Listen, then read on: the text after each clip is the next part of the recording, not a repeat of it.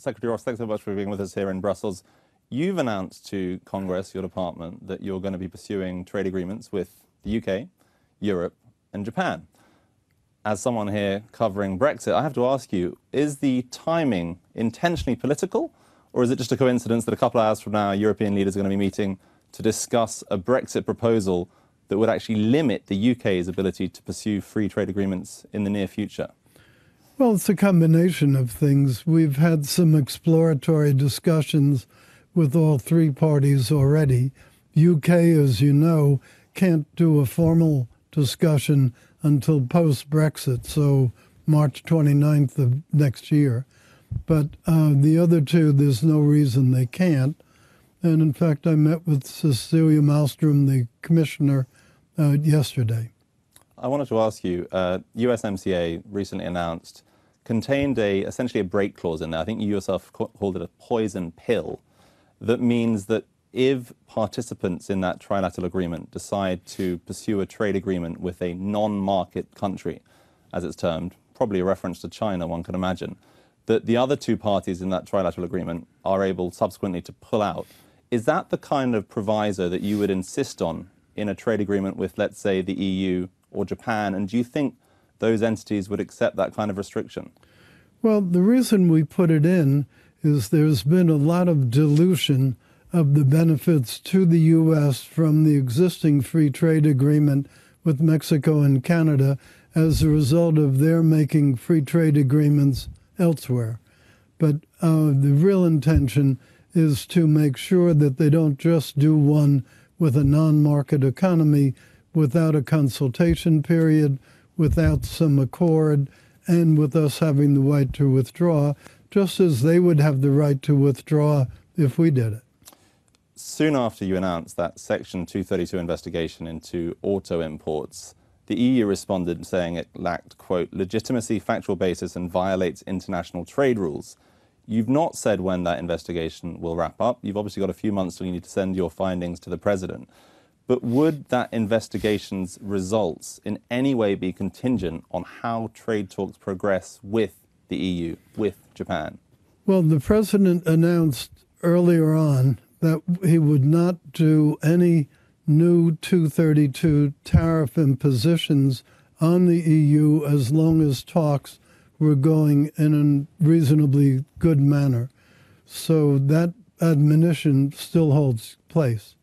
Well, Secretary Ross, at that point, I'd like to hand you over to my US colleagues who I think have some more questions for you. Oh, fine. Thank you, Willem. Secretary Ross, it's David Faber. I'd love to just change the conversation for a second to China.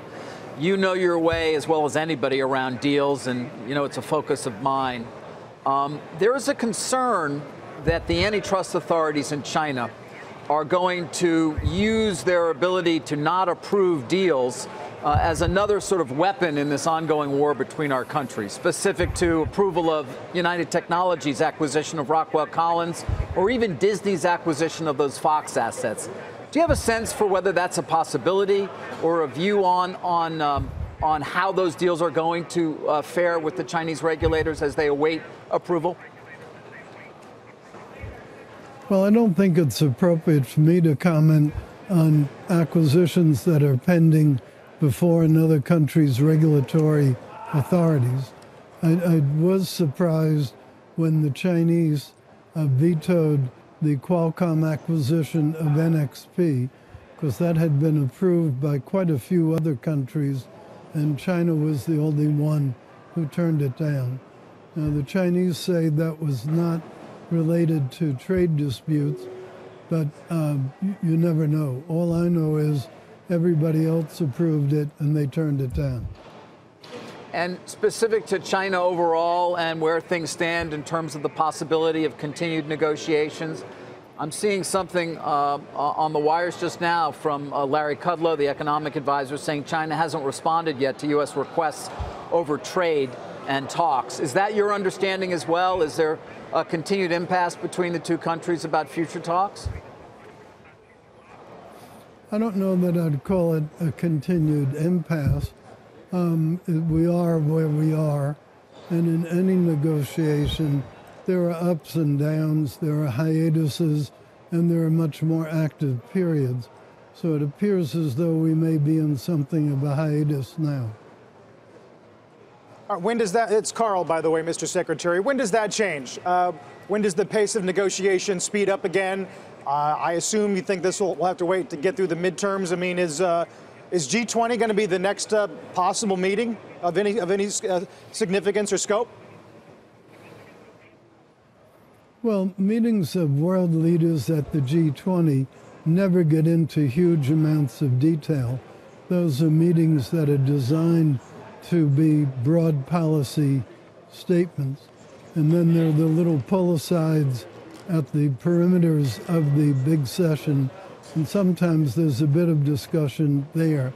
But generally, those are an hour or less in duration, and you can't do a multi-thousand-page trade agreement in an hour.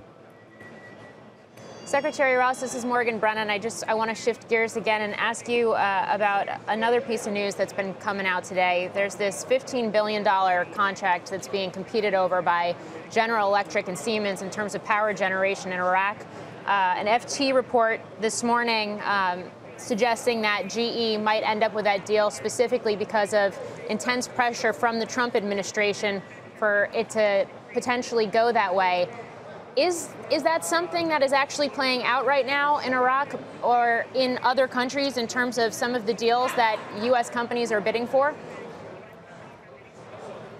Well, whenever there's a large transaction that involves competitors in a couple of different countries, the sponsoring nations normally do what we call advocacy. And so that's nothing very surprising to hear. Mr. Secretary, changing gears one more time before we send it back to Willem for a couple of concluding questions. Our relationship with Saudi Arabia, something you also know well. How important are arms sales to that country, given they seem to be wrapped up in what are current talks with them about the apparent murder of Mr. Khashoggi? Well, I'm not going to get out ahead of the rest of the U.S. government on the Saudi topic. They are a substantial purchaser of arms. As you know, the president did send Secretary Pompeo over there to learn more about it. Let's just see how it plays out. Willem, we'll send it back over to you now. Secretary, I've actually got a follow-up on that. You talk about them being a substantial portion of U.S. arms production. They're about 20% of U.S. arms exports, but that's a relatively small fraction of U.S. defense industry production, since so much of that is sold domestically. I think my question is really, is it fair to say that the sustaining of defense industry jobs in the U.S.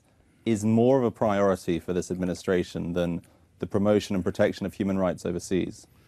I don't think that's reasonable to say. You saw the lengths to which the president went to get the 3 hostages back from North Korea. You see the lengths to which he went to get the pastor back. Those are big achievements. And in contrast to the prior administration, we didn't pay any ransom. It was done strictly by negotiation, but we accomplished the mission. A lot of people have mocked President Obama for setting red lines when it came to Syria. You've got Saudi Arabia being largely responsible for a blockade in Yemen that's left millions of people starving, could lead to what the UN warns is the worst famine in a century. That's been with US military support. The State Department's recently recertified their bombing runs that they've acknowledged have killed dozens of civilians, including children.